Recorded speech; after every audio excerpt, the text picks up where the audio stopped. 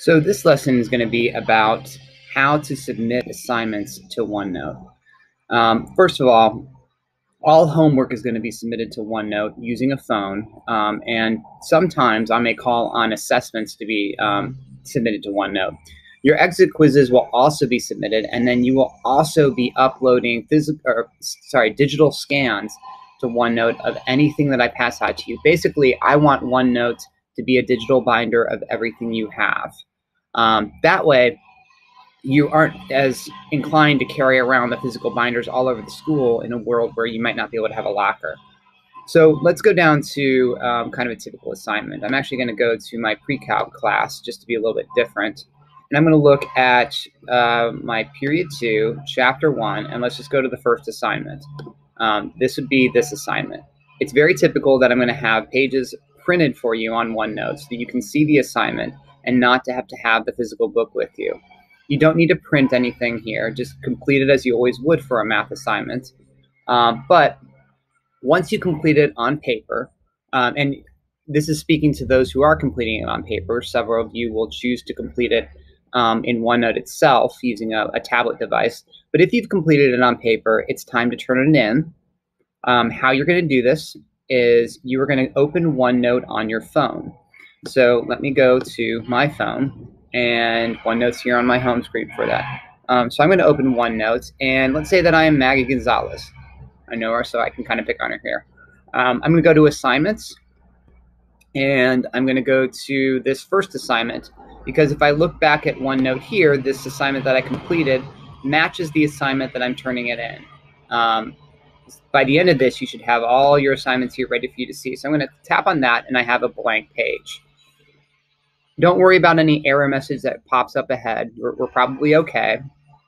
But what I'm going to do is now I'm just going to kind of tap in the white space here and go down to insert a photo. And I'm going to insert, and I want to take a picture using this app. I don't want to insert it from the library.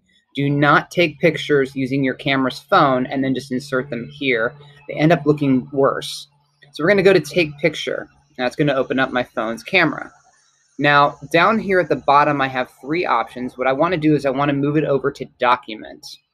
Now, I'm going to put this down for a second, and I have a document that I just made up here called math homework.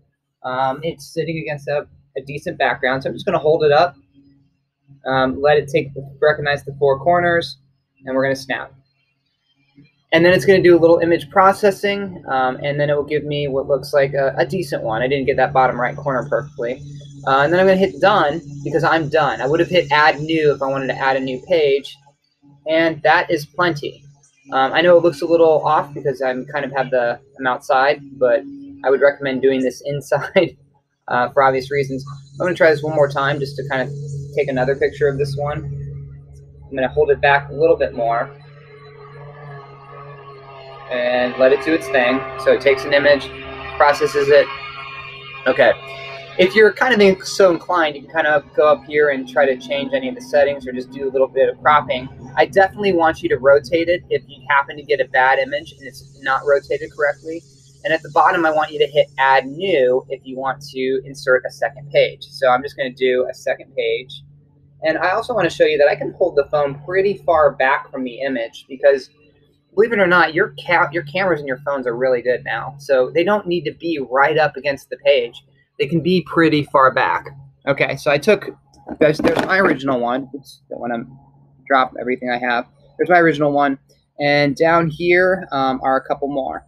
So we're going to leave this phone open for a second. And I'm going to go over to, let's go to my pre-calc binder. I'm going to go down to Maggie and assignments.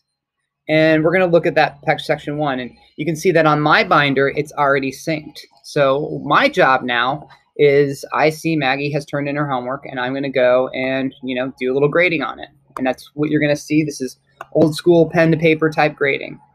Now, if you do your homework directly on here, that's fine. Just make sure it ends up in this same spot under assignments.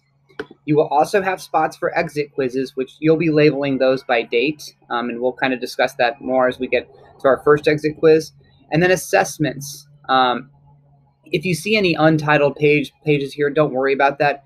You can delete those and kind of shift these in and out as you want. Sometimes when I distribute the pages, it does that, and I can't really prevent it. But for the most part, it's enough for you to see that this is where you deposit your things. This is where a review packet would go. This is where a test would go. That way, it's easier on me to go and grade everyone's all at once. I'm going to delete Maggie's here now so she doesn't have this here. But it's easiest on me to know that it's all in the same place, and that I know where to access it. So you should know where to turn things in, and I should know where to access it.